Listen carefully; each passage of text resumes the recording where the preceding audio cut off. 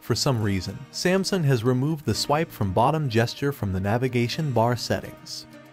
See, you can't find that option in the navigation bar settings. Luckily, you can get it back by installing Good Lock in the Navstar module from the Galaxy Store. If you are in a region that can't download Good Lock, use Find Lock from the Google Play Store.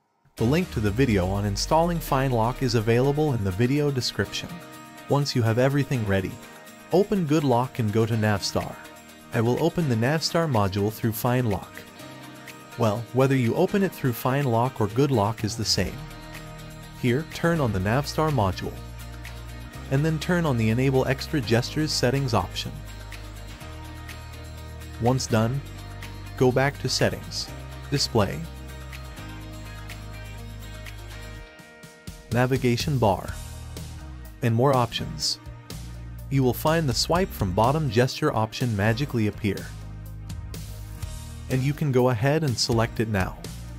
That's it for this video. I hope it helps. See you in the next one.